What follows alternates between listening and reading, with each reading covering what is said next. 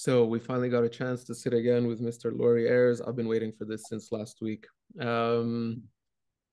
We've had two conversations so far. They've been fascinating for Yassin and I. The first conversation was really about classical ideas of Chinese medicine, and we discussed how that gets applied to some cases.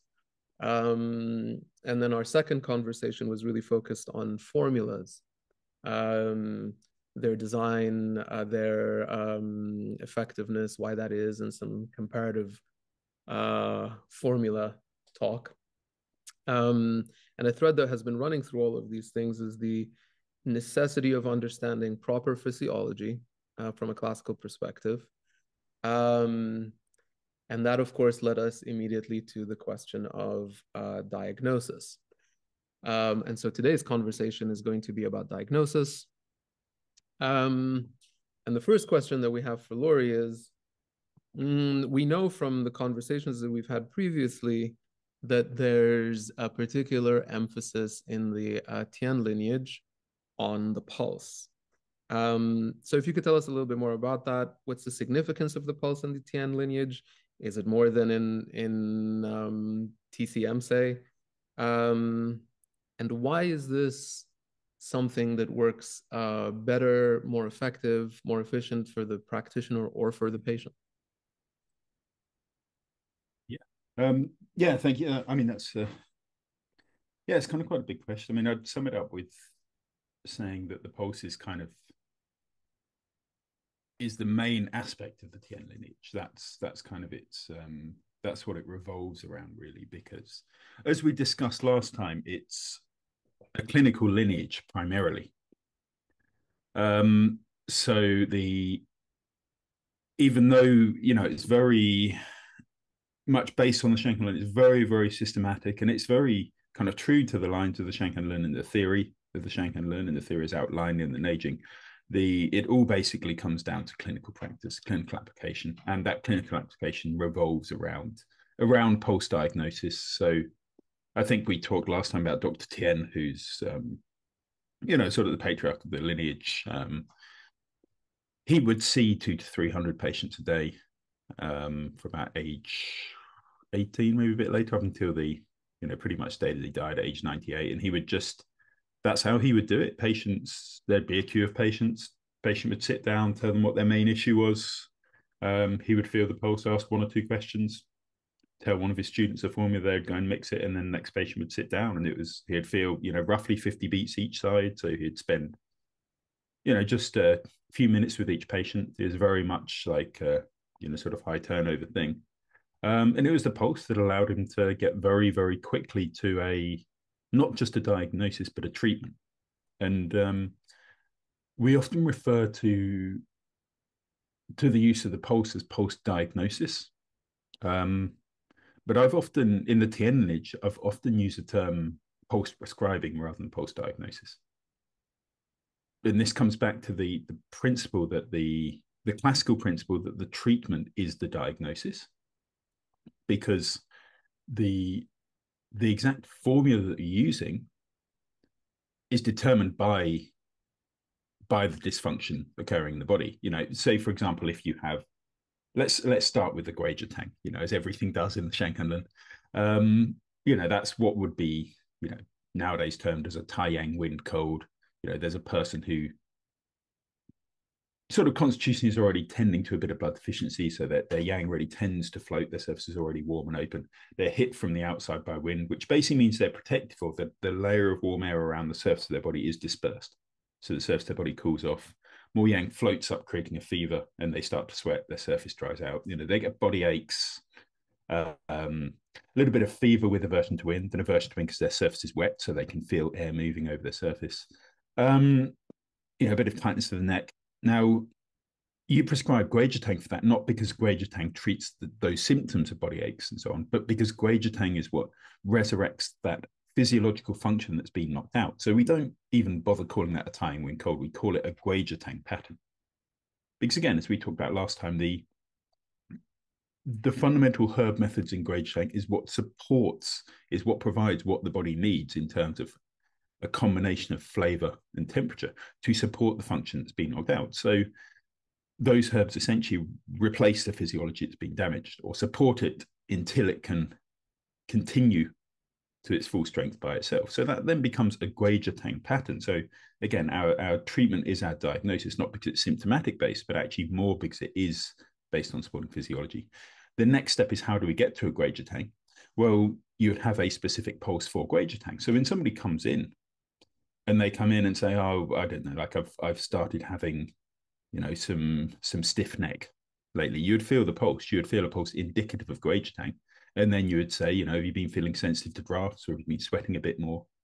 They say yes, that confirms a Guijatang. So you don't even need to go through the step of going through a load of questions and then saying, well, these are the signs and symptoms of Taiyang wind cold, so therefore I need, you know, pungent, warm tonification of wood to generate fire, to warm the small intestine, to build the blood of Taiyang, and then sour astringing of the fluids in the surface, so the person sweating. So therefore, I'm going to need pungent warm Guija in a 1-to-1 ratio with Baishao, and then I'm going to need pungent Shengjiang to sweat fluids out to the surface, and that's going to need to be in a 1-to-1 ratio with Baishao as well. That Shengjiang Baishao combination really important for moderating the sweating response. No, you're not going to do any of that. You're just going to say, this is a Guijatang pulse, so this is a Guijatang method. So it becomes a method of pulse prescribing. And you almost reverse engineer based on what is on the pulse. That then tells you what the pathological mechanism is. So it kind of takes out those steps of diagnosis in the majority of patients. Not so much the steps of diagnosis, but more that having to go through that process of creating piecing together a complex diagnosis, then a treatment strategy, then treatment methods, and then reaching a formula. It just takes you straight to that formula. It takes you straight to the endpoint. And that's what makes it such a kind of really quick and efficient system of treatment.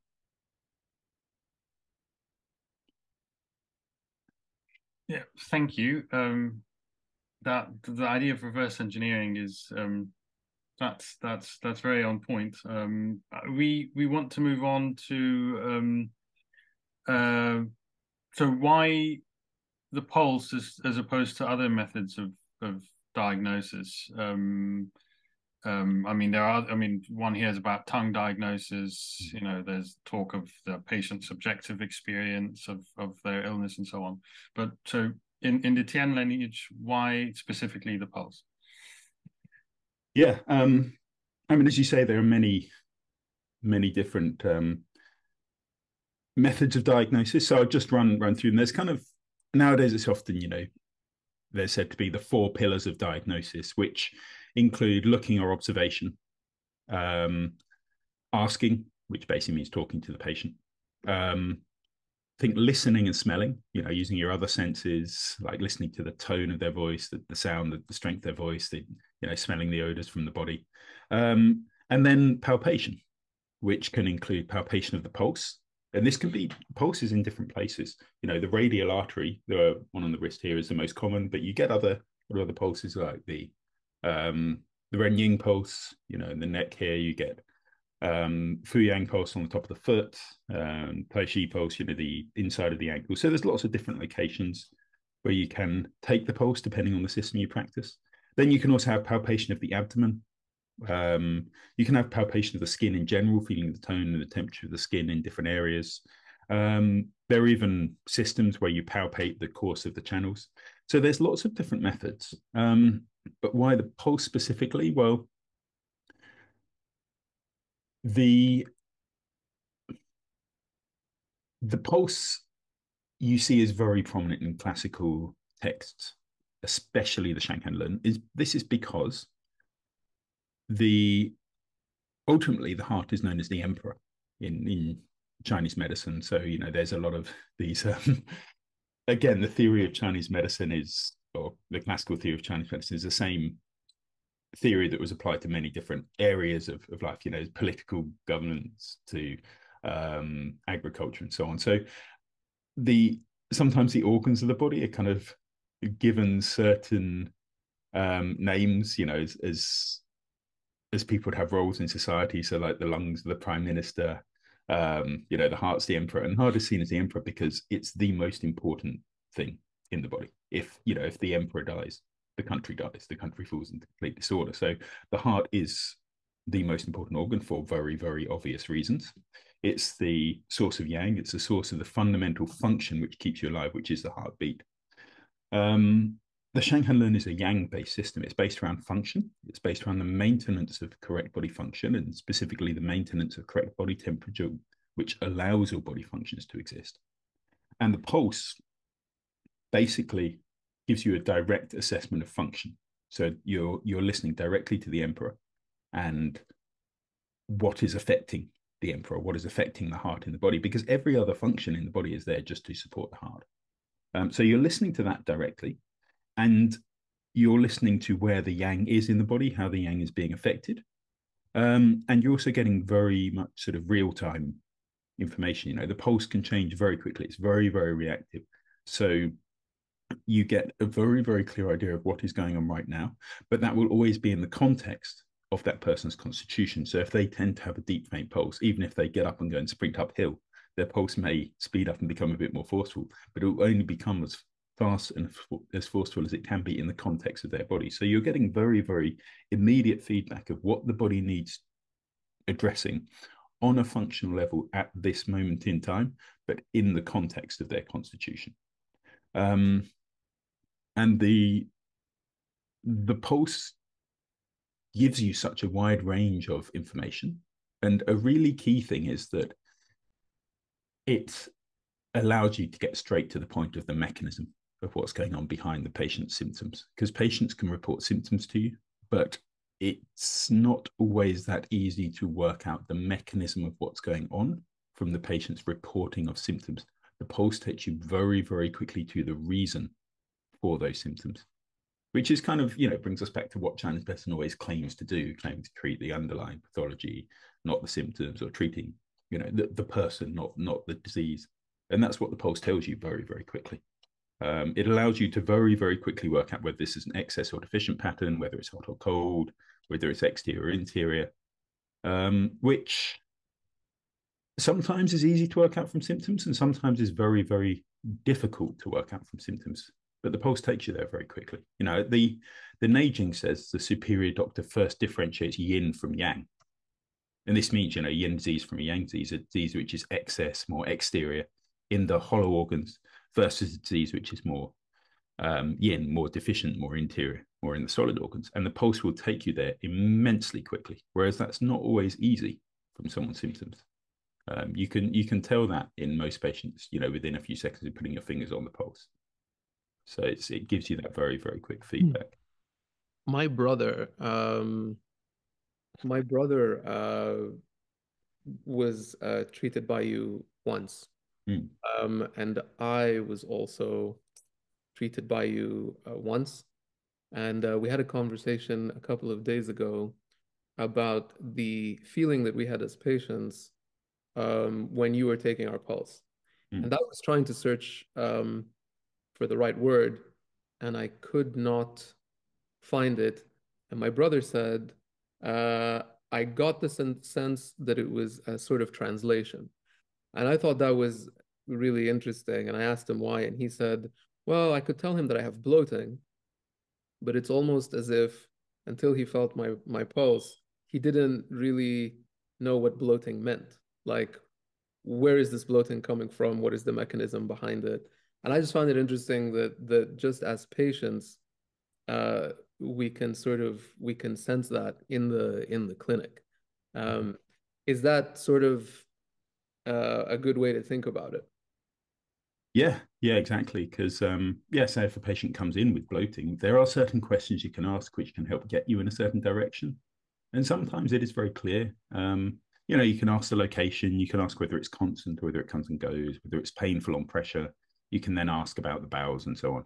And all of those can help get you in the right direction. And some of those questions are quite important. But until you feel the pulse, you won't necessarily be as sure of what the mechanism behind that bloating is, because you could have bloating because you have a lot of heat and dryness in the interior, which is drying up the stool, so a lot of air gets trapped behind that. It could be a real excess condition, Or you can have that same kind of really pronounced bloating because the interior is really cold and contracted, so no gas can move out.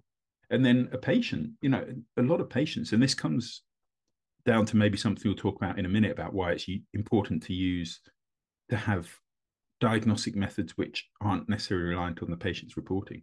But the majority of patients wouldn't necessarily be able to answer the kind of questions that the practitioner needs to ask, because why would they ever think about that kind of information? Why would they ever inspect their body's function in that way? Like you just don't think about most of the things. And especially when it comes to, the holistic nature of Chinese medicine, somebody comes in with a headache and you say, do you have a daily bowel movement? They'll be like, well, what on earth has that got to do with my head? They may just not pay attention to it that much. Some people may be really on it, some people may not. So some of the key questions you want to ask about, whether that's bloating, is excess or deficient or so on, the patient may not know the answer. They may not be able to convey it to you properly. The pulse will get you there very quickly.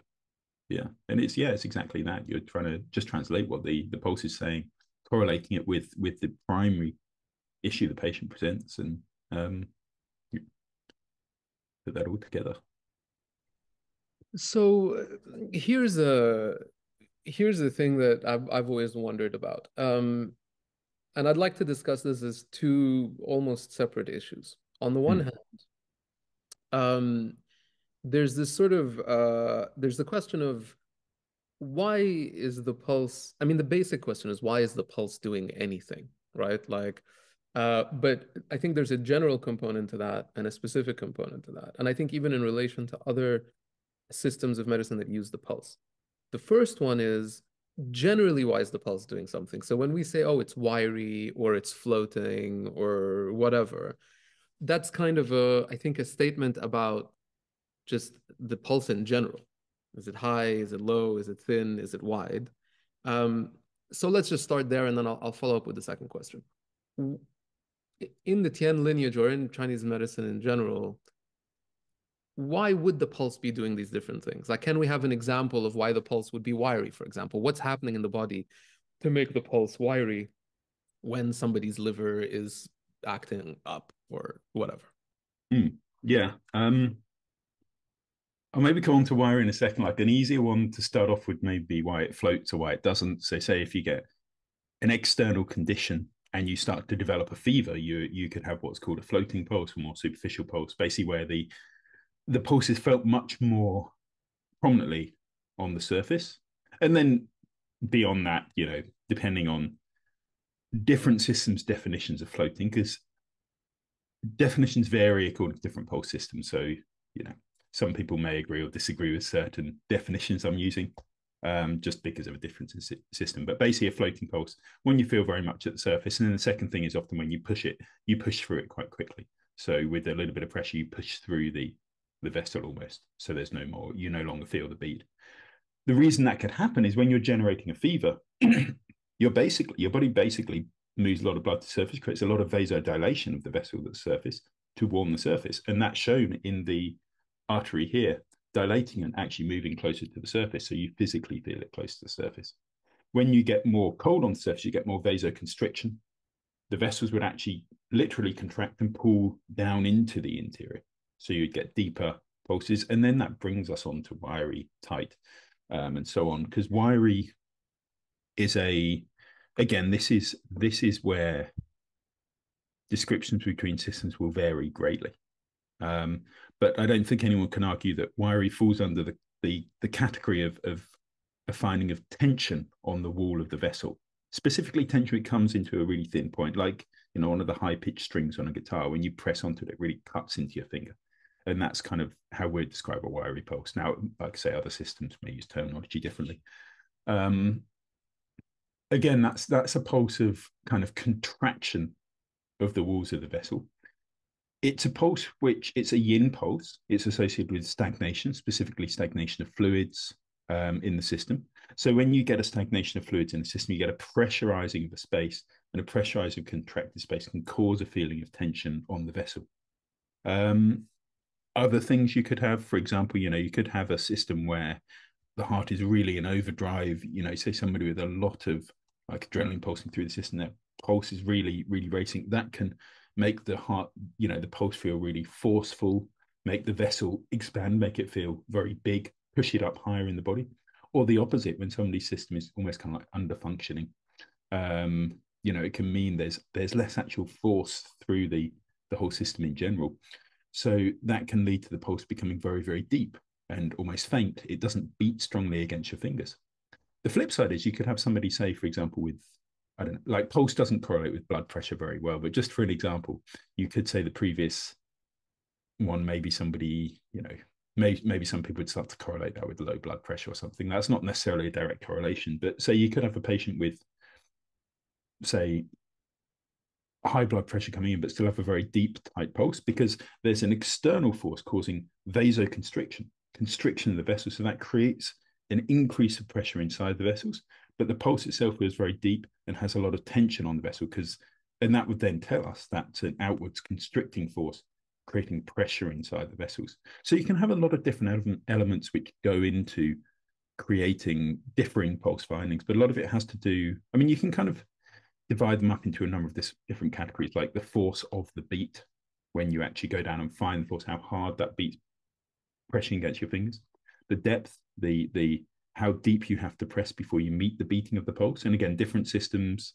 some systems take two depths, like the depth at which you first meet the pulsation and then the depth at which you stop meeting it. We only sort of take one in this system, but then you can have, the tension on the vessel, whether there's a lot of tension and the feel of that tension, where there's absolutely no tension. You can have the feeling of the flow through the vessel. It can feel like the blood is almost like slipping across, like the beat is almost slipping across your fingers, or like it's a little bit rough. It's almost not missing beats, but it's verging on that irregularity. It's like not an even distance between beats. So you can have many different kind of categories of finding, but they're all brought about by changes in the pressurization of the vascular system, the change in how the movement of the vessels, with physical movement of the vessels within the body. There's a lot of different factors that can go into it. And that's always going to be related to other factors in the body because the heart is always related to other factors in the body. Yeah, exactly. It's all about getting healthy, warm, oxygenated blood to tissues. And so you're generally sort of sleuthing out what's happening in various bits of the body by seeing their reflection in what the heart is doing in these vessels. Yeah. Okay. The other thing that I think is kind of interesting is this idea that there are different positions, and at each one of these different positions, there's a correlation with an organ, even if we understand that organ as in the Chinese sense that we were talking about last time, as a sort of hook for a set of like functional relationships. It's one artery, right? Like you're feeling this one artery, and yet different things are happening at different places on that artery. And I'm not even disputing that because even I can feel that the top of that artery, like on my left wrist, is just kind of thinner than it is farther down. And I know that that's not the case in my son, for example. Why, how does that is there an explanation for how that correlation happens? Or is it just simply an empirical thing where over time, through trial and error, we've just been like, well, when this is happening in the body, and that's it? Yeah. And there's a few points there. Like the first, so when you say positions correlate with organs, I know some people will jump on this. And I don't blame you for saying that at all, because a lot of people assume, but in the classics, I was talking to a colleague about this the other day who had done a lot of research into this, but the correlation with the organs isn't as clearly outlined in the classics as we commonly refer to. It's definitely correct in terms of how you use the pulse to say that, but often the correlation between the different positions is often anatomical correlation with chest, abdomen, lower abdomen, or so on, and also correlation with certain elements, and then we go on to correlate that with organs. So, but what you essentially say about correlating with organs, that's absolutely correct about how we speak about it, how we use it clinically. But it's more that we kind of abstract from a correlation with an anatomical location, elemental function, and so on, that we then reach the organ correlation. So you're absolutely correct in saying that. But if we're being really, really strictly classical, there will be certain people who say that that's not actually mentioned in the classics. So I thought I should just mention that. But you're absolutely correct, and I will also refer to pulses in the way of correlating to organs as well. But as long as we sort of understand where that comes from. So first of all, for people who aren't familiar with this, the pulse, like I say, there's lots of different locations you can take the pulse from, but the most common one is the radial artery. So just basically here, the artery which runs up here over thumb through the wrist here, and we generally take it most commonly with 3 fingers. One goes into the sort of wrist crease here. The other one goes onto the styloid process, basically the big bulge in the radius that you feel here. And the other one falls behind it. And these are 3 positions known as Sun, Guan, and Chu. And this is using the idea of what we call a microsystem, which is using one small part of the body to represent the greater body as a whole. And you see these all over Chinese medicine. Like on the abdomen, you can see it as well, where some systems have like the upper abdomen showing more the upper body, the middle of the abdomen showing more the middle body, lower, obviously lower body. You see people using finger diagnosis, ear diagnosis, all different microsystems, but the pulse is one of the most common ones. And then you have these 3 positions known as, the Tsun, which is the position, most distal position one, basically in the wrist crease. Guan on the styloid process. Chu, the one basically behind the styloid process. Again, different systems may locate those slightly differently, but as long as you're fully clear on what your system's doing, then that's sort of fine. Now, these, like we're saying, I'm going to use the shorthand which we use because it's easier. These correlate with certain organs and certain systems. So on the left-hand side from a Tian lineage perspective shows more yang. It shows the most proximal position, shows the water element or kidney bladder. The middle position over the styloid process shows liver, gallbladder, or wood element. The most distal one, heart, small intestine, or fire element. And then on the right-hand side, you have lung, large intestine, metal element. The next one over the styloid process shows the earth element, stomach, spleen. The lower one, we would say, shows more ministerial fire, kind of pericardium, sanjiao. Other systems would split that into right and left kidney, the right and left Chu positions, most proximal positions. And you can see that's kind of a correlation with the body. If you hold the hand like this, upper body, middle body, lower body. The Tsun often associates with the chest, the Guan often with the abdomen, digestive organs, the Chu, lower abdomen, lower body. So that's sort of the basis. Now, often we would look at, sometimes the pulse can be uniform across all 3 positions, but more often than not, you're looking at differences between those positions, and that will give you an idea of the function of the body. So now I finally come to your question. Why are there changes? Physically, why there are changes, there's an anatomical component. So the vessel does go anatomically deeper into the body as you move more proximal, closer to the trunk of the body. And it does rise up more as you move more distal. And that's, partly just because it's anatomical. There's more flesh as you go deeper in, and vessels get more protected as they go deeper in. Also, the styloid process, that will physically push the pulse up. When you get into the wrist crease, there's actually a bit of a dip, like basically the styloid process goes down, you have a bone here. So you have a bit of a dip here where the vessel can go in. But because the vessel is then continuing up onto the wrist here, that can lift the vessel a bit. So there can be anatomical reason. There should be a bit of a slope naturally, like a healthy pulse. You should feel a bit more superficial towards the hand. And as you get towards the Chu, the most proximal position, it should actually feel a bit deep. So your fingers should form a natural slant downwards. And if they don't, that already shows a pathological tendency. Now, you can actually get very big differences though. So you could have, for example, a position where the middle position, the Guan position, stands out really big. The other 2 are really deep, or the first position is really up, and then the others are deep, or, all different configurations of this. From a Chinese medical perspective, we can give explanations, and that would basically be our diagnosis. Now, from an actual mechanistic point of view, why certain things happen, I can't give a full explanation of that, and I've never really looked into it. And I actually don't know if somebody has formed a full answer to that. I'd be really interested to read if they have. For me, it's not important to know that. I'd be interested in knowing it, but I'm not going to kind of divert my time to that because that'd be time away from learning diagnosis formulas and so on. It'd be really interesting to know, but the important thing is, just like if I want to be a good driver of a car, I don't actually need to know how to fix an engine to be able to drive a car well. It may be supplemental information. So like if I was an F1 driver, I should spend all of my time learning to drive really fast, and my mechanics can work out what's going on under the bonnet, you know. So I would be really interested if somebody wrote a really good article and did some research. I would be really interested in reading their findings, and somebody may have done, but I don't know the actual reasoning behind that. But I know how to use those differences in findings. Right. That was really, for me, it was the thing that because I tend to agree, right? It's either you have a theoretical understanding of the thing or you have an empirical understanding of the thing. And for me, the empirical understanding of the thing is probably more relevant to, like, I mean, as a patient, I'd rather have somebody who just knows what those pulses mean. And I think it's particularly interesting in light of what you were saying about those pulses in the Tian lineage correlate actually to herbs or herb methods, actually. Yeah.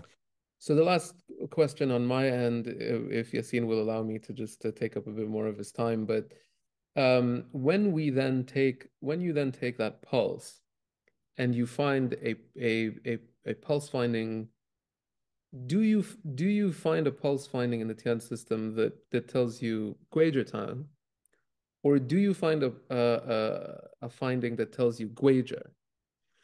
Or do you find a finding that tells you, oh, there's Guizhi, and oh, look, there's also Baishao, you can figure it out from there? Or what exactly is happening? I don't know if we need the details, but just sort of understanding what's possible from the pulse and what isn't.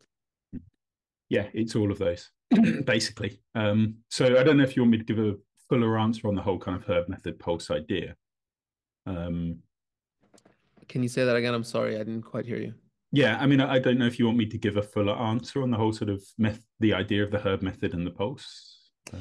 Yeah, I think if you can give us a little bit of information, that would help to make things clearer. Yeah, because this could kind of tie it back into what we were talking about last time about formulas and so on. So, say for example, like because I think we talked about ganjiang, like dry ginger and Li Zhongwan last time, treating basically the cold digestion, the weakness of the center. So, if there's a pulse finding which shows cold and weakness of the center, and we know we're going to treat that with ganjiang. Ganjiang is the herb which provides what the body needs to restore that function. Then again, we're no longer going to go through those steps of diagnosing cold and weakness of the center from that pulse and then saying that we need ganjiang. We're just going to call that a ganjiang pulse. So that tells us we need a ganjiang based formula. From that, we may feel that pulse and say this is a ganjiang pulse. We know that means cold and weakness of the center. So we may ask one or two confirming questions like, do you have reduced appetite? Do you have a lot of bloating, loose stool? And we'll want the patient to confirm those questions, which then confirms the finding that we've had on the pulse. But then we basically reach the herb method. So the pulse will show the dysfunction that's happening in the body. As we use a few core archetypal herbs which revive that function, then we basically take the leap of that pulse means that herb, rather than that pulse means that dysfunction, which then means we use that herb. So we take those steps out. So then if we feel that ganjiang pulse, that means we're going to use a ganjiang herb method. The formula we need to use is going to be primarily based around ganjiang. And if there's nothing else on the pulse, then it's going to basically be, patient comes in, their main complaint is digestive issues. We feel a ganjiang pulse. We know that's cold at the center. So we're going to use, like a primary ganjiang formula for the digestion, like Li Zhongwan. Now, that can be enough. The other thing is, like certain formulas can have other pulses which, so simple pathologies, the pulses will generally follow, the herb methods, because that dysfunction is showing, it's relatively new in the body. So the body is just showing that dysfunction very clearly. So you can basically go off a primary herb. So for example, ganjiang. Then you may get a mixture of herb methods, like you may feel a ganjiang pulse and a Guizhi pulse, so cold of the digestion and dysregulation of the surface body temperature or weakness of the heart. So then you may say, I've got a ganjiang pulse and a Guizhi pulse. So I'm going to need a formula which has both those herbs in. So you'd use a formula like Guizhi Renshentang, which is basically Li Zhongwan with Guizhi and slightly elevated Zhigansa. So that's kind of covers two of the options you said of just primarily the herb method or two herb methods together. Or you could even have three herb methods or so, so on, so on. Then you get to a point where certain formulas can also have just pulses which don't represent the herb methods. And this will often be when that's gone on long term, it's become more complex, and it becomes what we call a complex disease, which is where often there's multiple functions failing to the point where it's no longer defined by so much by a description of the pathology, but it takes on like a sort of disease of itself. And, one good example is I always use is like the disease Li Jie Bing, which is digit and articulation disease, or basically like arthritic pain of the small joints. And in those pathologies, it's already got so complex. It's something that's gone on for many, many years, and you can no longer describe it by the pathomechanism because there's so many pathomechanisms going on that it becomes a disease in and of itself with the defined symptom picture. And the pulses for those formulas will start to show something which is a bit different to the simple herb method pulses, just because so many more pathological byproducts are built up. You get a lot of rheum building up in the system, which will suppress certain pulses. You may have like dry blood building up in other diseases, which then changes the pulse a bit. So there you can start to get those kind of key formulas showing slightly different pulses. And it's just a case that, like, again, you basically have to learn your basic herb method, you have to learn your basic formula pulses. But yeah, you can have all of those variations depending on what's going on. Okay, yeah, thank you. I'd like to ask about, okay, so just to sort of lead into this question, you've talked about how the Tian lineage is a clinical lineage, right? And we've talked about the pulse giving you an immediate feedback of what the body needs. So, I mean, we're getting a picture of how central the pulse is to this lineage, and we've talked about, right, the different bits about different types of pulses, which is, as a patient, has been thus far incredibly informative. But also as a patient, I'm interested in how the pulse might work with other methods. So how do they relate into each other? With you also mentioned at the beginning when you were talking about different types, that there's different palpation points, the importance of smell and all that, but also of questioning. So we've touched on these a little bit already throughout the conversation, but if we could maybe address it implicitly, for instance, what if a practitioner were to find that something different in the abdomen, or let's start with that. Could you tell us a little bit about that? So different systems will emphasize different methods. Some systems will use a combination of methods, others will primarily use one over the other. So we do use questioning, we use some observation, but we primarily base things around the pulse. So basically the buck stops with the pulse.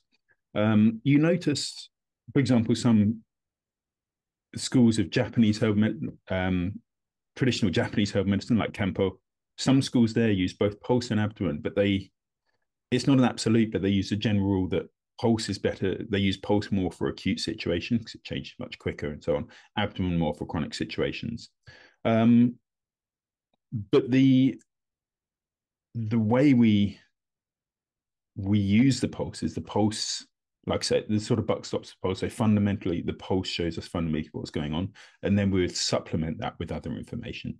So the first thing is questioning. Like you would feel a pulse, and then for every formula, or I should say for every mechanism, every diagnosis, which in our case is a formula, there are a few key fundamental questions. So you would feel a pulse and you would ask a patient some fundamental questions, and you kind of want exacting yes, no answers from these. You want to ask the question in a way of, is it yes or no? Like you feel a pulse and you, for example, would ask, are you thirsty? Yes or no? And if the patient is thirsty, that would show one formula. If not, that could show a different formula. Or do you feel nausea? For example, if you felt a pulse for the formula Chai Hu Gui Jigan Cheng Tang, Chai Hu Gui Jigan Cheng Tang should have thirst and absence of nausea. So you could ask the patient, are you thirsty? They say yes. Or you could use your observation skills. You watch them gulping down water. They're probably thirsty. If you, yeah. And then you could ask them, do you have nausea? Yes or no. If they say yes, then that's definitely not a chai hu guai jigen zheng. So you ask very exacting questions. You don't just run through a list of what are known as the 10 questions. You ask really clear, exacting questions based on the information you've got from the pulse. Now, we do use some abdominal diagnosis as a back of that. Like the abdominal diagnosis was clearly used in the Shang Han Lun. Like you see references to a glomus, a kind of feeling of fullness on the epigastrium over the stomach area. And in some lines, it says that it feels full, but, when you press it, it's soft. And then there's other lines where it says, the patient says they have abdominal fullness, but the doctor can't find any fullness. So there's clearly references to abdominal palpation. And we do integrate systems of abdominal palpation also in the more modern Tian lineage. Dr. Tian didn't really do it so much, but we do now. And we've kind of used that. We've constructed that from Japanese Kampo systems because they use it a lot, and from the references in the Shang Han Lun. And that helps back up our diagnosis. So, for example, if we feel a forming that would have a glomus or a P on the epigastrium, like fullness in the epigastrium, then we may lay the patient down and feel their epigastrium to see if it is indeed full. If not, then we would have to conclude that it could be another thing that pulse could indicate. So in that case, the abdomen would help confirm what we felt on the pulse. Or, for example, if there's gynecological issues, if a woman has a lot of gynecological issues, they could have a lot of blood stasis. You can feel that to a certain extent on the pulse, but it's very, very clearly palpable on the abdomen. And the other thing is it is true, like you do see long-term change on the abdomen. So that can also give you an idea of not necessarily what needs treating now, but what could need treating in the future. So you'd sort of combine all methods, but it's all from our perspective, it's all on the basis of what's shown on the pulse. Other systems may use other methods. Other systems may be primarily abdominal diagnosis based or primarily observationally based, and then may use other methods as a backup. But we often kind of, like I say, we use the pulse as our primary, and we use other methods to differentiate or confirm. Okay, that I'd like to follow that up with something that feels slightly mischievous, just because we're going still in this direction of pulse versus other methods. But we do, we do live in a digital age. We've all just come, not just, but we have COVID behind us and self-isolation and all of that. And as a patient, I've actually seen, not in the Tian lineage, but in other lineages, practitioners offering, even first sessions online.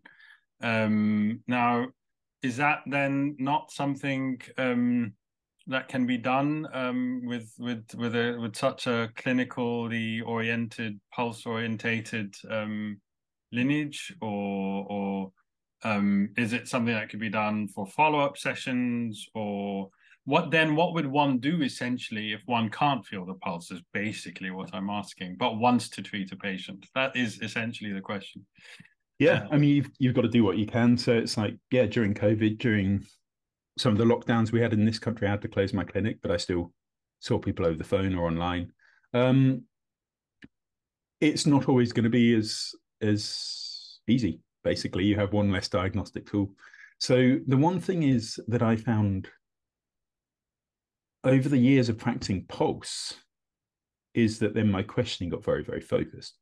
So already when a patient walks in, if they have a main complaint, that will point you to certain areas. Some main complaint, some main issues could happen in pretty much any pathology. They're very generic. Others are a bit more specific. So from that point, you may already be thinking certain things, and then you just have to go off key diagnostic questions really and try and form a conclusion there, just with that one less bit of information. But I have found that, again, practicing this kind of classical method is actually helped me a lot with my with being more concise and more clear and more direct with my questioning. And that's one thing, again, I don't mean this to be a criticism, but I find nowadays people aren't really taught to question patients very well. I mean, I still remember this from my training, like there's this idea that you have what are known as the 10 questions. I forget at what period throughout history these were standardized, but things like, you ask about body temperature, sweating, appetite, bowels, so on. And often when you start studying, when you see patients, see in clinic, and later when practitioners go out to practice, they'll often have this in their intake forms. They just have all these categories. There's more than 10 questions, but they have all these categories and they just run through all of them. The problem there is you get a load of unstructured information. And what you really need to do is classical medicine is not about getting a massive amount of information. It's about getting the right information and the right detail that you need, and then stopping there. So ensuring you can be focused and also ensuring you can be safe, but then not getting a lot more information, because actually the risk is if you end up getting too much information, you end up confusing and distracting yourself, and you end up getting useless information, essentially. So you don't need to go through, the full 10 questions in every patient. And when you do question a patient, it should be in a structured way. Every question you ask should have a reason to it, and you should know exactly what you are doing with the answer to that question. So I remember a while ago, I sort of, just for kind of a lecture we're doing on the diagnostic process, I structured questions into different categories. And I was like, obviously, after you've asked, what do you want treatment for? What's your main complaint? After that, your question should be, first of all, confirming questions. So whether you take the pulse or not, they should be clear, succinct questions which get you one way or another. So you have a main complaint. You want to first differentiate, is it this or this? You want to basically go through this clinical flow of gradually narrowing in to different areas. So is it excess deficient? Is it hot? Is it cold? Is it this system? Is it this system? So you want your first few questions to be, do you get this or this? Yes or no? And it needs to be structured in a way that a patient kind of has to answer yes, no, or don't know. And then don't know, you have to try something else. But you want your question to be structured so a patient has to give a yes, no answer, or so you can at least interpret a yes, no answer from it. And that yes, no answer should take you down one clear path or another. And your next question should then be refining from there. And then your next question, refining from there. Very much like a sort of flow chart. The problem is if you just run through questions, you're not going to get structured information. You'll get information you don't need. So yeah, the first category of questions should be kind of confirming or denying questions. The next one should be sort of eliminating questions. So like I say, formula Chai Hu Gui Jigan Jiang Tang, that pathology should not have nausea. So you can ask about nausea and that will immediately eliminate that possibility from your mind if the patient has nausea. So the kind of subcategory of the confirming questions is eliminating questions. And then after that, you should really be reaching your diagnosis. That should be all you need to do to reach your diagnosis at that moment in time. And then you can ask other questions. So you can ask questions to fill in details. So for example, I don't know, if a woman comes in with, let's say like headaches, which have no relation to a menstrual cycle, they're random times throughout the month, you may take the pulse, determine what your diagnosis is. You've already written a formula, but then you may ask about the regularity of the menstrual cycle. You may ask about other things which aren't related at this moment in time, but just to fill in the rest of the details, so you know what's going on with the patient. And then you may have a category of questions which you'd consider your research. So you may have noticed when you prescribed this formula the last 3 times, patients seem to have, I don't know, their little toes seem to be turning blue. I don't know, something like that. So then you notice that in a few patients with the same formula. So you may just ask your other patients that, and it just has nothing to do with the clinical process now. You're just doing a bit of research. And if you notice 100 or so patients with that formula have that symptom, you can start using it as a useful differentiating system later. But at that moment in time, you realize you're just collecting information that has no influence on what you're doing. So there's those different categories of questioning. That's sort of how you should structure it. It's clear. First of all, confirming and denying questions to get you to a clear endpoint. Then once that's done, and that shouldn't be a lot of questions. If in your first 3 questions in clinic, you're kind of not clear, your questioning is not clear enough. I mean, there's always going to be patients, I admit, you're always going to get 1 or 2 really complex patients where you have to go through a lot longer process, but that's 1 or 2 out of 20. In 90% of your patients, if you're not really, really clear about, the general ballpark of what your treatment will be, within three or so questions, you're kind of your questioning is not focused enough. So that's your first category, that kind of confirming, denying questions. Then after that, filling in background, gauging progress as well, and research. Because you also need to know, like, gauging progress. A patient comes in, has headaches. You could say, how would you score your headaches on a scale of 1 to 10, the pain? That may have no determining factor in your diagnosis, but it just means when the patient comes back, if previous headaches were an 8 out of 10, if now they're a 4 out of 10, you can put something on it. Or like, what do your headaches stop you from doing in life? It's a way to gauge progress, but it has no bearing whatsoever on what you prescribe. So yeah, you basically ask questions to confirm or deny a diagnosis, and that's the diagnosis bit done. Then your other categories would be gauging progress, just filling in the background for future reference, and also your own sort of research. So yeah, to come back to your question, like I found, yes, this is a pulse diagnosis lineage, and it would be ideal to have the patient there with the pulse, but in this world, we can't always do that. I would say treat a lot of patients who travel a long way. I have a lot of patients who are in other countries, who are a long way outside of London, so I just can't see them as regularly. So yeah, like during COVID, I had to, when I couldn't see patients, I had to go through questioning, more structured questioning, but I did find the structure that I got over years and years of practicing this way, feeling a pulse and asking yes, no questions from there. I found that helped me much more when I didn't have the pulse. And I find now, often when I have patients coming from a long distance, if I need to follow up with them a bit more regularly, may do it via email or via phone. And if I already have an idea of their pulse, I have an idea of where things should and shouldn't go. So I can, again, form a kind of structured assessment based off that. It's never, I don't think any of us can pretend it will ever be as good as having all the diagnostic tools open to you. But, that's life, isn't it? You've got to, it's never going to be perfect. So that's kind of how you'd work with it. And this is also another thing, like, sometimes you hear people say, well, what about when people have deviated radial arteries? So, the radial artery, rather than running here, it runs up over here. I mean, that's 1% of people. But sometimes people it's like, well, you can't just rely on the pulse. What if they have a deviated radial artery? And it's like, well, that's 1% of the people. So I can still treat 99% of the people. And if I can treat 99% of the people, then I'm very happy with that. Second, I've actually never found that to be a problem.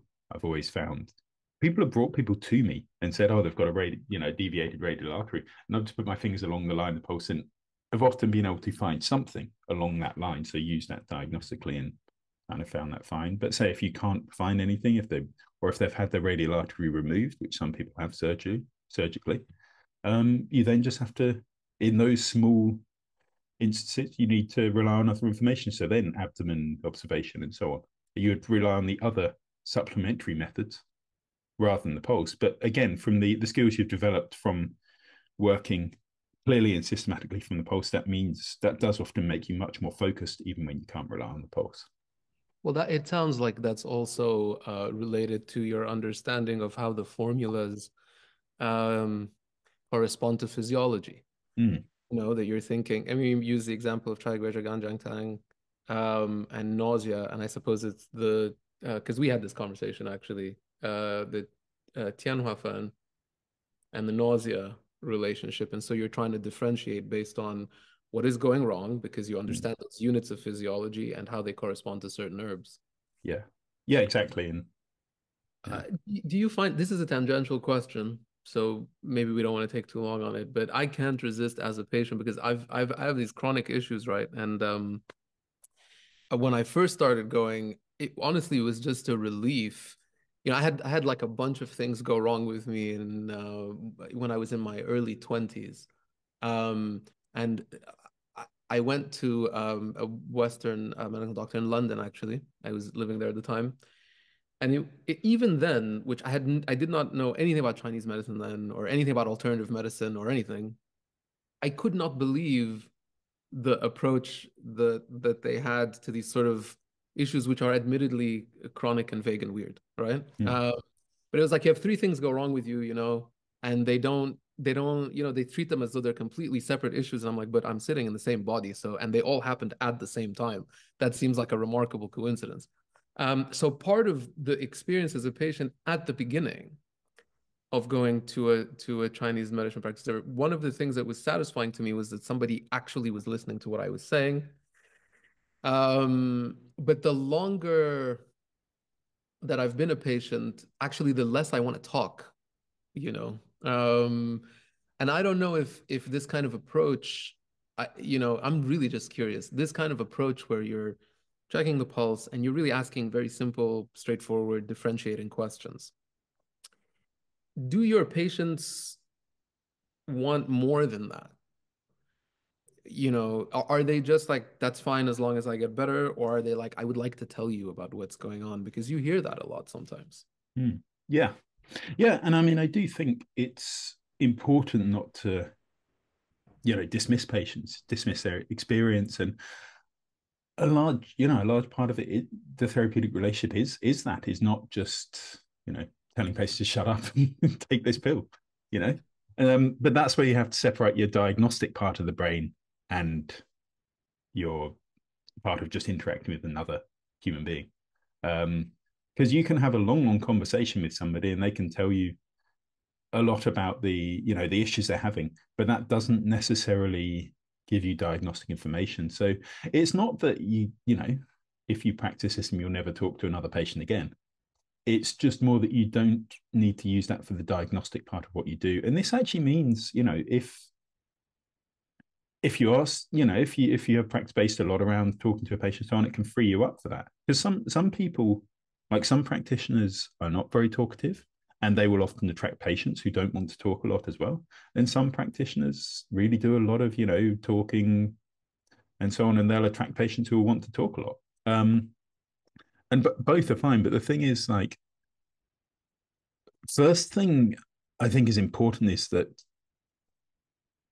the way you've got to be clear that if you're offering acupuncture or herbs or so on, that is ultimately what you have to do. I don't necessarily think it's, if you want to be a therapist, a talking therapist, you should train in that. And I think there's safety issues around that as well. Like I worry sometimes that some practitioners try to be talking therapists without adequate training. And with certain patients, I think that's quite dangerous. So I think, first of all, if you want to be primarily a talking therapist, you should train in that, and you should advertise as that. You shouldn't then advertise as a Chinese medicine practitioner. But the second thing is, even if, it's good to offer a bit, to listen to patients a bit, offer a bit of support and so on, because that is an important part of all, like sometimes just being listened to can help a lot. But that's a separate thing to diagnosis. So for example, when I'm talking to a patient, I'm not a massively talkative practitioner as well. Other people maybe, but when I'm talking to a patient, what they're saying that I don't necessarily use as diagnostic information.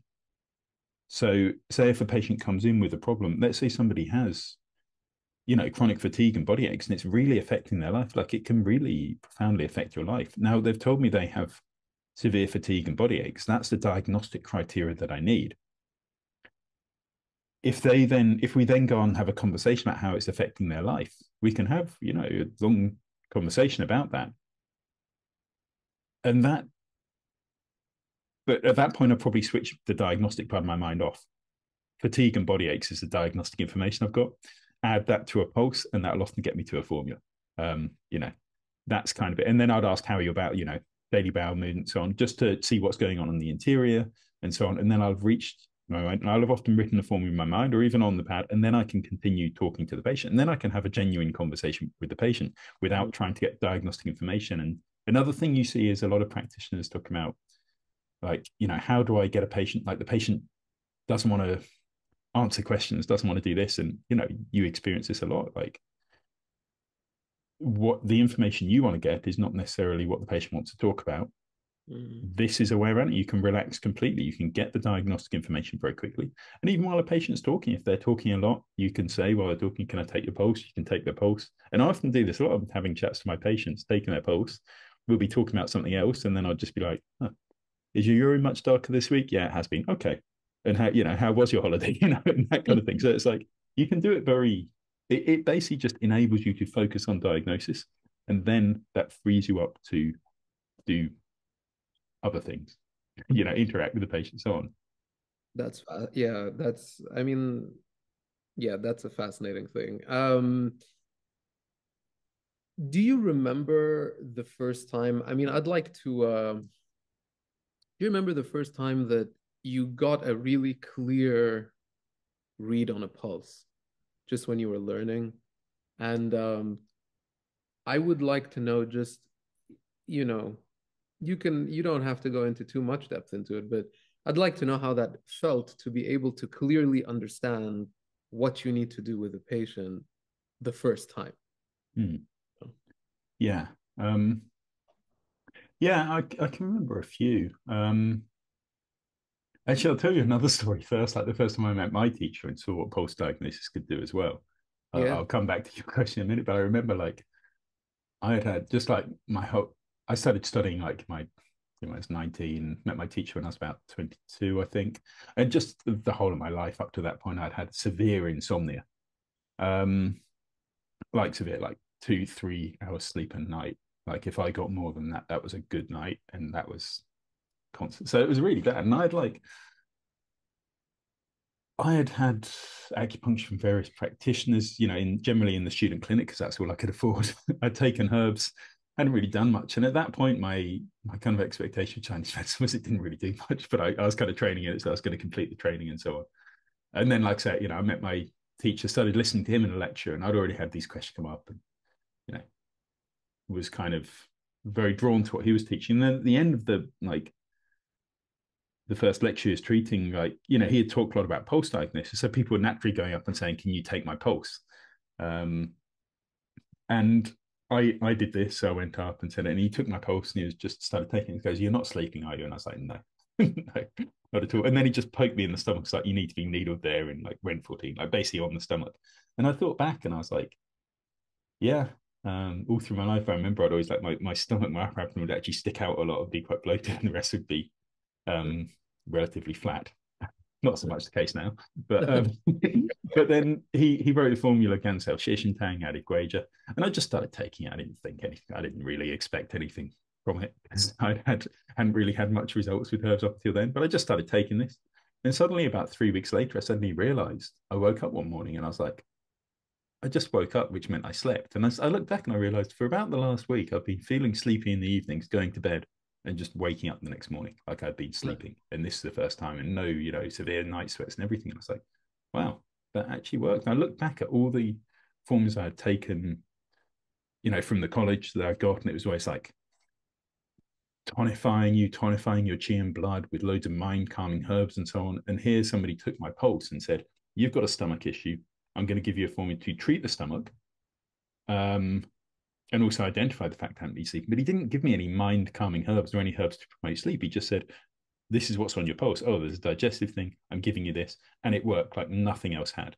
And I was like, that's like, this is the Chinese medicine that was promised to me, working out what's going on in your body. Yeah. So that was. It's not Swanzao Ren time. It's right? never Swanzao Ren time. Yeah. Right. Well, I find that really interesting, because that's not I don't know. I hear Swanzao Ren time. Every time I say I don't sleep, somebody says Swanzao Ren time. And I've taken Swanzao Ren time and I have not slept any worse or any better. And so to me, that I find that formula very interesting. You're talking about Dr. Arnaud Versluys. I know, yeah, I know, yeah. It's funny you mentioned Swanzao Ren time, because it is actually a Jing Gui formula for sleep, but it's very, very specific. It's for deficiency taxation with deficiency vexation. Somebody who's very taxed, very worn out through lifestyle factors, and they've got deficiency vexation, so that they're basically so tired they can't sleep. And I don't know if, I'm sure most people who experience this they've been overworking for many, many nights and they're exhausted. But you go to bed and you're half asleep, but you're just so restless because you're so tired that you can't get to sleep. It's for that situation, and it just does not work the rest of the time. Like Swanzao Ren as a herb, if you char it a little bit and so on, it will have a calming effect on the mind. And if you take massive doses, it can knock you out a little bit and so on. But really, as a formula, Swanzao Ren tank works phenomenally in that very specific situation, but otherwise it's just not that effective. And often in sleep, it is the stomach that's implicated. After that, it's things like water metabolism issues, weakness of the heart on top, heart kidney not communicating. There's so much else that has to go on first. And Swanzao Ren tang will only treat that person who's so exhausted they can't sleep when there's nothing else going on in the picture as well. And you can tell I'm slagging off a Shang Han formula, so it must be.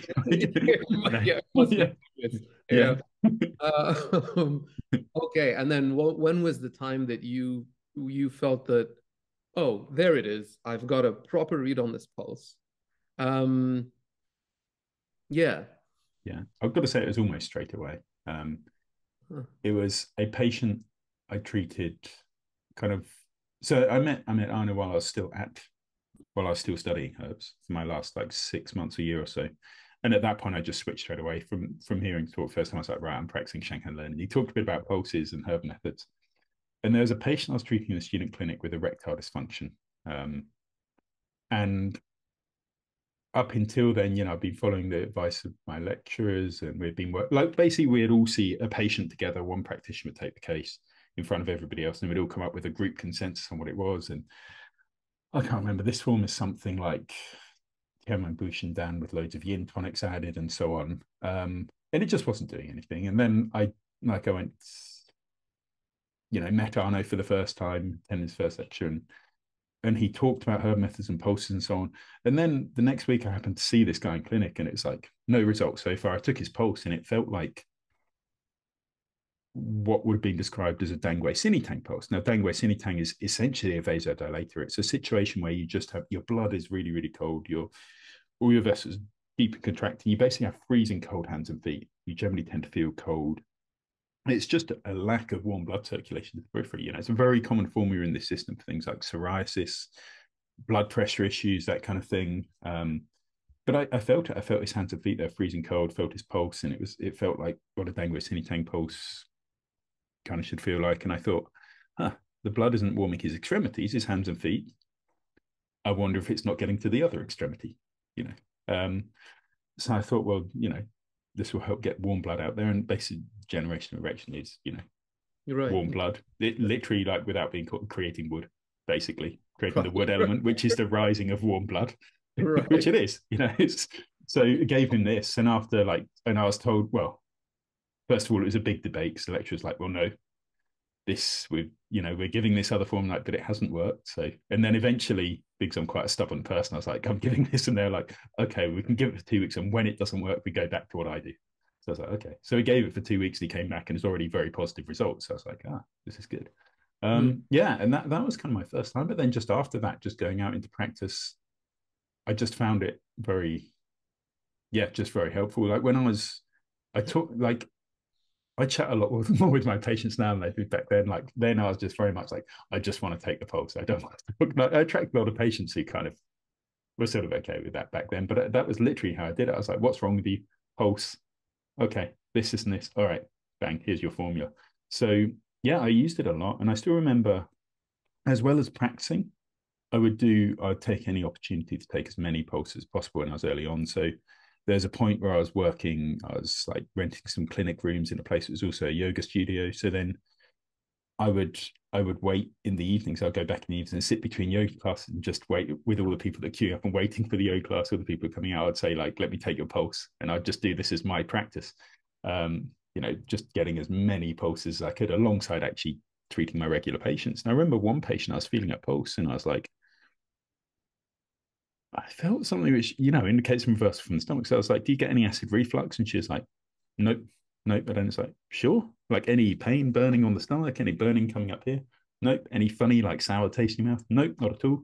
So like, okay then. So we kept on chatting. And then a little while later, she said, oh, I'm on omeprazole, an acid reflux drug. And I was like, oh, why are you on that if you don't get any acid reflux? I said, oh, well, I had this chest pain and it took my doctor, 4 or 5 years to work out that this was reflux, and then they put me on this.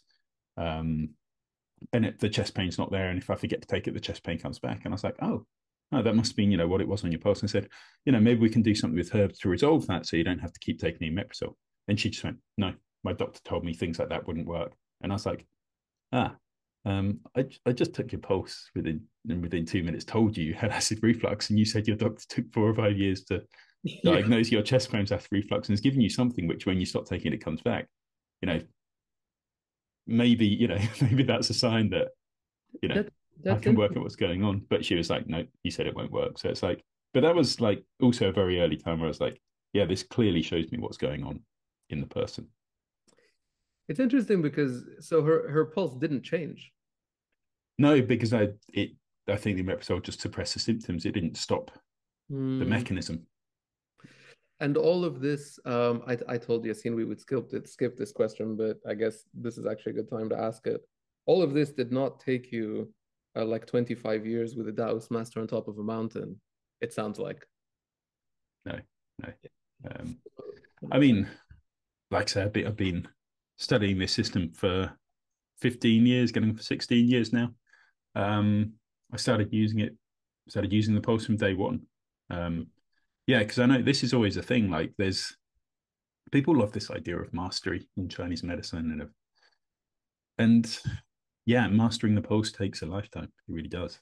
That doesn't mean you have to be a master of it before you can use it. You can use it from day one, and there's different pulse systems. Some look for really subtle findings and so on. The Tian Lineage is actually a very straightforward pulse system. Very straightforward, very simple. Like it's one of those ones where it's like the building blocks are so straightforward and so simple. And once you get those core building blocks down, you can then go into the complexity of it. But the building blocks are really, really, really simple and straightforward. And you can really start using it from day one. And actually, you will never get good at it if you don't use it. Like sometimes some people study and they're like, I'm not sure if I'm going to apply this yet because I don't feel good enough at it. And it's like, you're never going to then. Like, you just have to start doing it. And you start doing it, you start out gradually, you start diagnosing patients cautiously, you get some support from somebody, and then over time you get better and better. And like the way we teach people is through patient interaction. We do a lot of teaching clinics. You learn the theory of the pulse and you have to memorize pulses, but then we just teach it by taking pulses and by treating patients. We'll have very, very regular clinical training where we'll see 20 or so patients a day. They teach, like, I'll see a patient, go through the regular process I would, take pulse, ask key symptoms, write a formula, then everyone else takes the pulse, and you just do that again and again and again. And we'll, it's not in a mystical way of like, I just write out the formula, that's it. I explain what the pulse is. This finding here, this indicates this, bang. And you just do that again and again. And eventually your pulse taking will calibrate. And it's literally a case of calibration. It's literally learning what I call wiry, and you just train yourself to recognize that as wiry. And I've trained myself to recognize what Arnaud saw as wiry, and Arnaud trained himself to recognize what Dr. Zeng saw as wiry. Very much, I don't know, say if you're like learning to taste wine, you would taste a wine and say, this tastes of raspberries, taste it. And you do that 10, 20, 100 times and you get that tasting. And it's just literally like that. And we've noticed over the years it takes roughly in the region of 400 to 600 pulses for somebody to become really calibrated, which isn't long. There's just a few years of clinical training. And then we'll, after that time, if people want, we can do a bit of a test where both us and the student takes a pulse or takes a number of pulses and see if we come up with similar findings. And if so, that shows there's a decent degree of calibration. But you don't have to be calibrated to start using it in clinic. You can, like I say, you can start using it from day one and refine it from there. Because ultimately, you're going to work out if a patient is excess or deficient. Is the pulse deep or not? That's the first step. And you can get there very quickly. And so let me ask you this question explicitly then. I think you've already started to answer it. On the one hand, we're saying mastery is one thing, but mastery of anything takes a very long time, right? Yeah. Yeah. And you've given us kind of an estimate in terms of the number of pulses that need to be taken, which I think is probably actually more useful than talking about time. Yeah. The question that I have is like, what are the stages of proficiency? And so it sounds like, you've already differentiated something. You're like, is this pulse excess? Is this pulse deficient? What are the stages of sort of refining that? If you're a student and you want to learn, we already know you need to calibrate it with a teacher. I'm a teacher by profession. I think that's actually learning everything should be like that. You need to stick with it for that 400, 600 pulses, and you need to be able to fail. Just yeah. As you go through that process, there's stages of, I suppose, succeeding, of sort of refining your touch and maybe your understanding of what you're feeling. Could you just give us a couple of those stages? Yeah.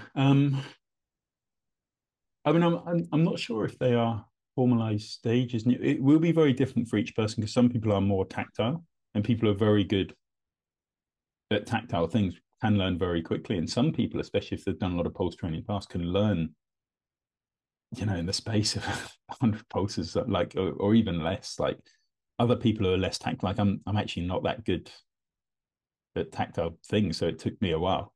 But other people are much quicker. So I'm not really sure. I mean, if I was to tell people how to learn this, the first thing I'd say is, one thing is you need to memorize the pulse information from a lineage perspective. You need to memorize what the herd methods are. You need to memorize the formula pulses, and that's just work you have to put in. Like it has to be in your mind. It has to be there when you're with the patient. You can't go and look it up after. And I think that's people need to do more of that in Chinese medicine generally. They need to memorize their formulas. They need to have that information in them. The next step, you need to learn what the pulse qualities are. So like what a wiry pulse is, what a slippery pulse is, and so on. And then, it's just a case of feeling it. It is just very different for different people because some people will, sometimes you can feel a pulse, like you can feel what a wiry quality is. And some people say this and they'll be absolutely spot on. They felt it once and it just stuck in their mind. But it can take them 3 years to get a slippery pulse, or other people can get a slippery pulse straight away. So sometimes some things just click for people, other times some things don't. And that'd be very different. So I don't know what the formalized stages would be, but it's just, I think it's that process of memorizing basic information so it's in you, so it's a part of you, memorizing the key qualities and what they actually mean. I think that's really important. Understanding that vessel tension does not have a great deal to do with vessel with force or with depth, because you hear this a lot. Like there's often a lot of confusion. Like people say, how can a wiry pulse be deep, or how can a faint pulse be wiry? Well, faint has to do with the force with which the beat's hitting your fingers. Wiry has to do with the tension on the vessel, or at least in a Tian lineage system it is. Other ones will say, they will define a wiry pulse as a forceful pulse with tension, whereas it's different for us. So people need to be clear on that in their mind. But after that, it's just a case of continuous practice. And I think that's the thing, continuous practice. And then in their clinics actually applying it. Because if you don't apply it, it doesn't mean anything. And that's also how you learn. You can teach yourself a bit as well by applying this in patients. Feeling this pulse, you feel a pulse, you think, oh, maybe this is a Sinisan pulse. You ask the key diagnostic questions for Sinisan, that kind of confirms it. You give Sinisan. If it worked, you've learned a Sinisan pulse. Then you do that again and again. That's kind of a bit of how I worked a bit myself. But I'm not really sure how to put it in defined stages. I don't know if. No, it's actually, I mean, I think that's a really good answer because, like I said, I'm a teacher and I ask a question like that. And it's true that sometimes generally students at a certain age will have trouble with certain things, but not actually that useful for teaching. Every student is going to have their own issues, and that like the ability to differentiate, like as each student is going to be able to pick up on that. I think that's actually a very useful way of looking at that process. So should have asked I should have known better than to ask that question. No, it's a good one, but I think it's just so individual how you learn it. So. It is. I actually leading into that, or building off of that.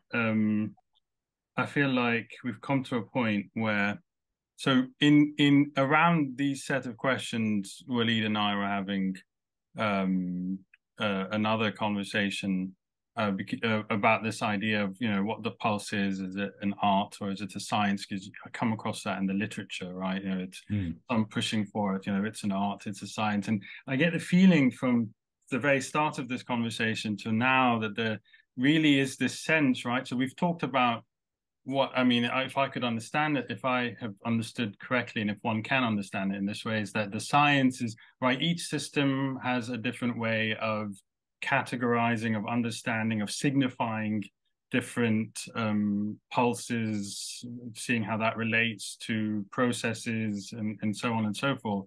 And so, one has to understand that if they're to work within this system, right? And then we've been talking for the past several minutes about this idea of, right, is this person tactile, right? and sort of, you just said it could take 3 years to click to sort of finally get your wiry pulse or what. And so there is this. So when I hear art, right, then I guess I think, right, this idea of, experience that develops, and also a sense of instinct. So that person who is tactile also has something, brings something to the table that maybe another practitioner has to work on. And then I guess then it seems to me now, after we've had this conversation, that it's not silly, but it is silly to sort of go either this or that, because it is the two of them. Just like, you were talking about how you make how your questions become so much more concise, so much more you know what you're looking for, and that relates to me as well to both art and the science. And so I've come to I thought at the beginning, an hour or so ago, to art and science. Throughout this conversation, I realized that it's neither this nor that we are talking about both of them. And it's so much clearer now how it is both of them. Do you? I don't know if this is a question, or maybe, I mean, do you agree? Do you with that? Do you consider it as an art in that sense, then perhaps as well? Yeah, I mean, absolutely. Yeah, I think it is both, and I think, like, in many ways, medicine is a science, but clinical medicine is kind of an art. It is a mixture of art and science, because, I mean, any experience. Well, I would hope any experienced Western medical physician would say this as well. I mean, it's like there are aspects of it which are exact science, but in clinical practice with human beings, they're so complex. There's so many variables to take into account that's where the sort of art comes in, and that's where the aspect of experience and so on comes in.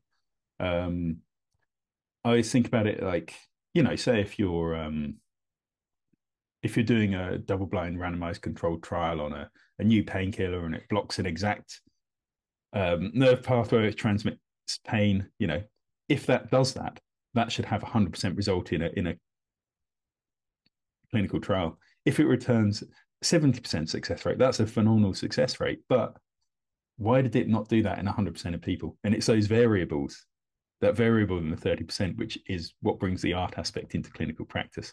That's what makes clinical practice difficult for a start. And that's what makes it, not just like learning protocols and things. You have to take into account all the variables with all individual patients. And yeah, this is where it comes down to all of the stuff you learn after you've learned the basic theory, the basic treatments, and so on. The rest of that is learning that art of clinical practice. So it's definitely both. The core structure you should learn, and the methodology you go through is a scientific process, but then the art comes in applying that to the, just the insurmountable number of variables you see in human beings, and their differing circumstances. And that's where the two have to come together.